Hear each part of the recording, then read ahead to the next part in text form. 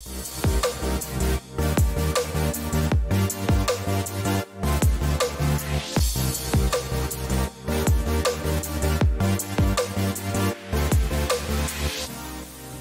to OSIKANI TV on YouTube once again. Today is Thursday, and you know Thursdays are meant for throwback. Yes, so today we are going to talk about the famous 3-3 draw between Ghana and Real Madrid. Yes, you know, usually it doesn't happen that national teams will be playing club side, but in 1962 it happened in Ghana at Accra Sports Stadium.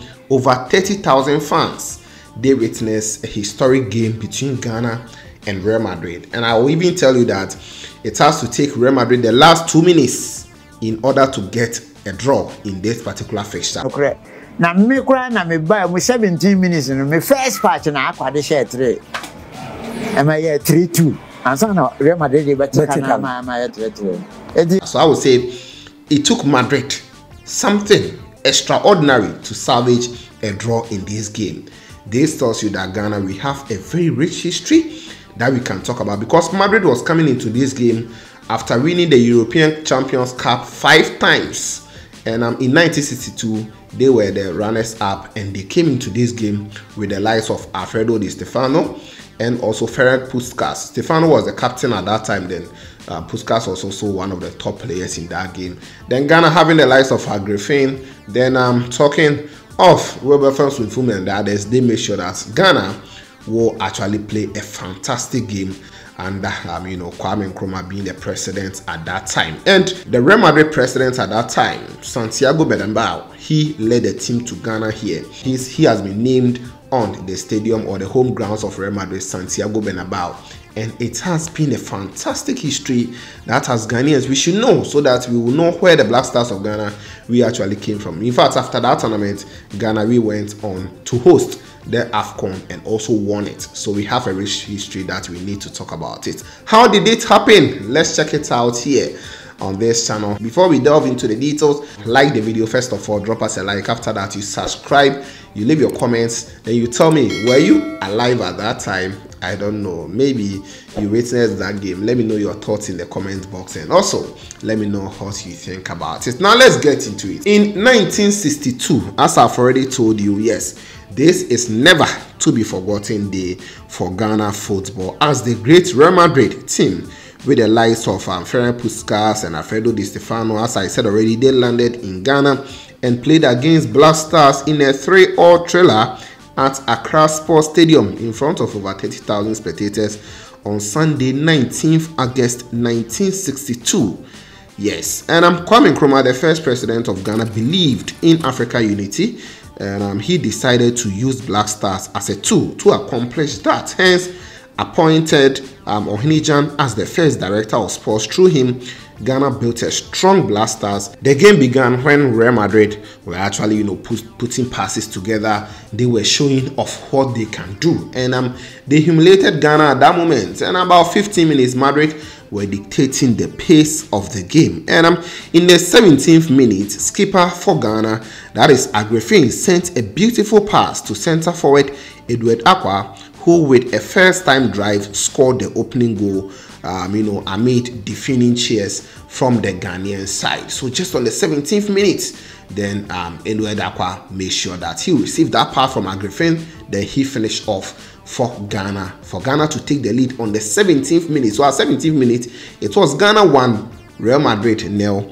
on that front. Now, although Ado Odamite and Franklin Krenzel were very stubborn in defense, a combination passes between Puskas, Bueno and Alfredo Di Stefano enabled Puskas to nod in the equalizer in the 30th minute.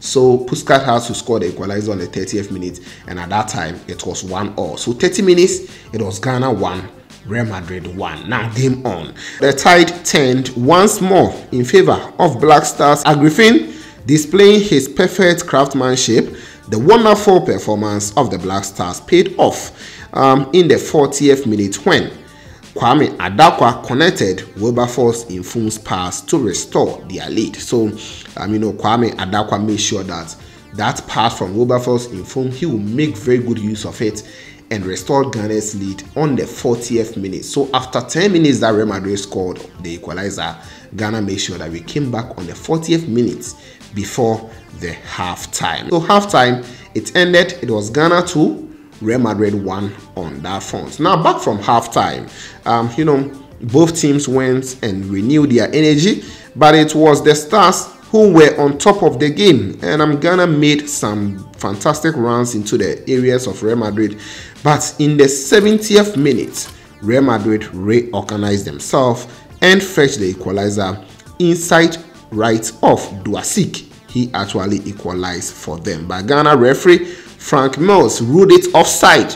And a few minutes later, Puskas was also whistled offside. And during the argument with the referee, he headed him in the chest, just like what Zidane did in 2006 World Cup. So he was angry. Puskas headed him in the chest, and the referee angrily also showed him red card. He said he was not going to leave the field, and he didn't leave the field. So the game had to continue.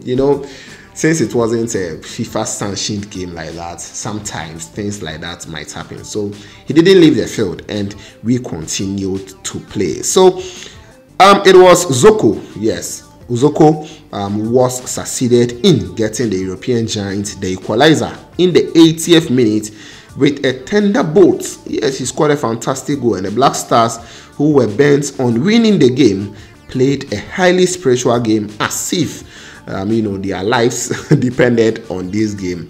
And Babayara, he put Edward Aqua through to make the scoreline 3-2 once again. So after Zoko equalized, we had Edward Aqua who scored the third goal for Ghana, and things were actually in the right space. So in less than 10 minutes for the game to end, Ghana regained our lead, and we were leading by 3-2 against the star-studded Real Madrid. As the game was going on, Ferenc Puskas gave Duasik a defense-splitting pass to bring the final score on the 88 minutes to a 3-3. So Duasik had to score 2 goals on that day, making sure that at least Real Madrid will secure something from this game. Talking of the Real Madrid star-studded side, before I come to Ghana, let me talk about Ghana first. Ghana, we were playing at home.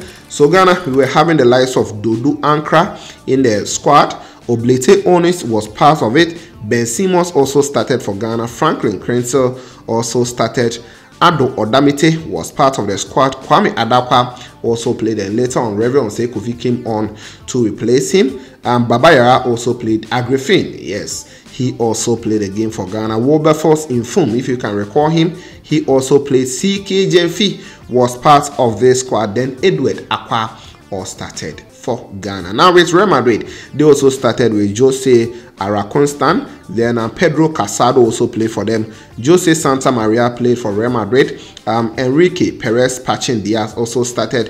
Ferenc Puskas also started. The captain for the side, Alfredo Di Stefano, also started for Real Madrid. Then Lucien Garcio Amzoko also started for them. Then Amancio Amaro started for Real Madrid. Yanko Dosik, who scored 2 goals, and Manuel Bueno also started for Real Madrid. So this is the historic game between Ghana and Real Madrid, where Real Madrid has to salvage a draw in this particular fixture. After the game, the president of Real Madrid, Santiago Bernabeu, yes, he went to visit the president of Ghana at that time, Dr. Kwame Nkrumah, and visiting him, he gave him some souvenirs, including them is the breast pin, which has the emblem of Real Madrid. He actually pinned it there and told him that he has built a fantastic Ghana team, and going forward as a country, we can do a lot. Then at that time, the president of Ghana, Dr. Kwame Nkrumah, also told Madrid that he's honored for them giving us this opportunity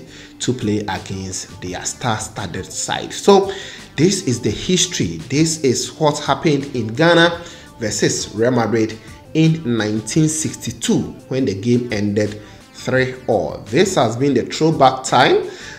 Today is Thursday, so throwback Thursday with OSIKANI. Let me know your thoughts. Did you enjoy it? Do you want to see more? Should we come with more? Let me know it in the comments box. Don't forget to like the video, subscribe, put on the bell for more updates on this channel. This is OSIKANI TV, and of course, we shall meet later.